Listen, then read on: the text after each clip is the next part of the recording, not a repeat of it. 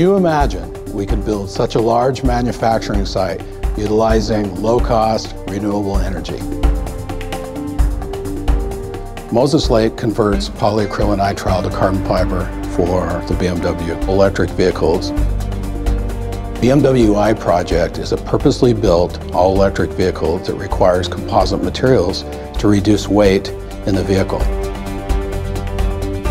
We have a very defined process recipe with time, temperature, and speed that produces a very high-quality carbon fiber. The Moses Lake facility utilizes a high level of energy for the processes, mainly the ovens, much more than the other plants in the supply chain. Because of this, we have to make absolute sure that we're using renewable, low-cost energy for the program.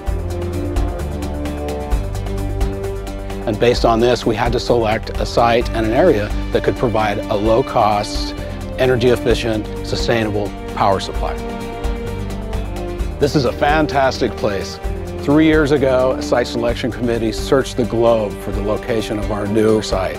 We chose Moses Lake for various reasons: the exceptional workforce, land availability, and of course the main reason, the hydropower. The Columbia River Basin is the most hydroelectrically developed river system in the world. Wanapum and Priest Rapids dams provide a low-cost, renewable energy source for the Moses Lake facility that fits well with our sustainability model.